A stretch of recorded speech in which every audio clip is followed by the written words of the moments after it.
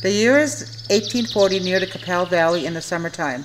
The Cree people of Capel Valley are preparing for winter and are concerned about the lack of food.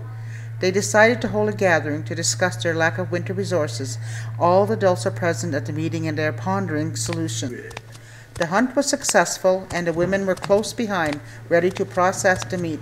Then they moved swiftly and efficiently as not to waste any of the precious buffalo.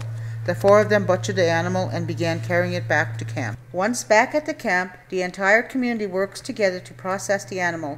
Skin is being tanned, tools, clothes, and pemmican are being made. The entire buffalo is used. The Capel Valley tribe celebrated the hunt and yet another prosperous winter. Little did they know that within the next 20 years their food supply would be depleted because of newcomers of a different land and they would be facing starvation. Chief Sparkling Eyes stood shaking his weak, elderly body, faced yet another horizon, ending a day without food. Bighorn and Running Bear were exhausted after countless unsuccessful buffalo hunts.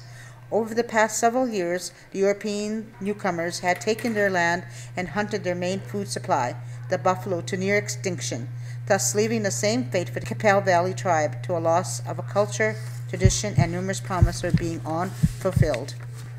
After the Europeans arrived to the new land, they quickly realized they needed to open up the land for farming and to build railroads in order to support the new population.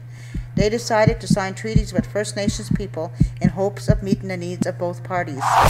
They understood that the Cree people were struggling as much as they were, and they needed a solution to help both the Europeans and the First Nations, and felt that European concepts and ideas were superior to the First Nations' ideas. After many weeks, the British Crown met with the native chiefs, and after many days of negotiation and discussion, a treaty was signed.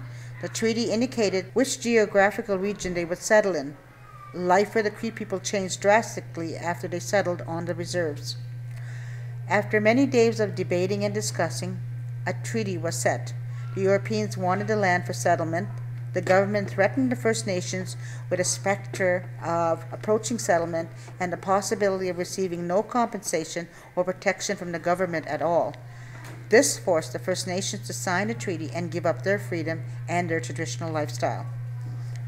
The Treaty 4 guaranteed that each tribe would have a school with a teacher, hunting and fishing rights other than occupied government land, and $750 a year for powder, shot, bale, and twine. Every family of 5 got 640 acres of land, 2 hoes, 1 spade, 1 scythe, and an axe for farming. Every 10 families got 1 plow and 1 harrow.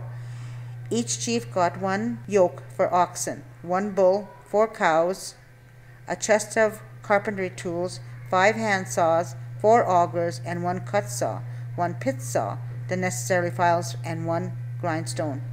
Each Indian person got $500 annually, a gift of clothing, and $25 annually, a coat, a new silver medal, and a coat of suiting every 3 years.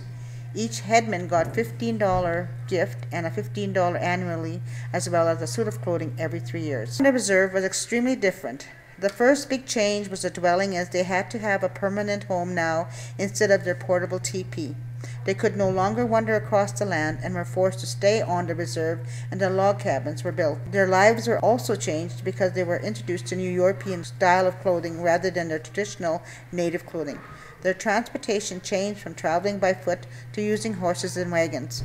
The last change that occurred was their food type and source.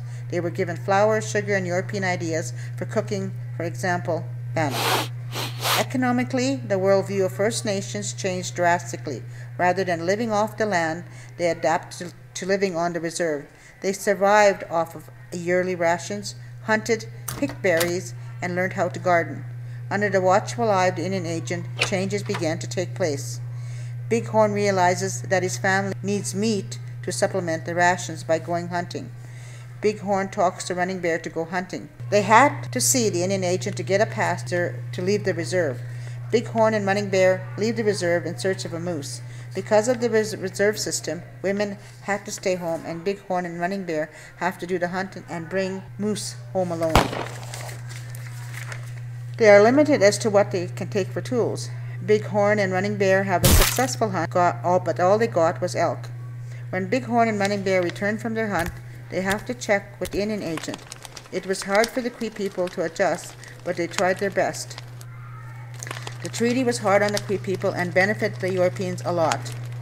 The Cree were stripped of their traditional lifestyle, their culture, but adapted to the European way of living.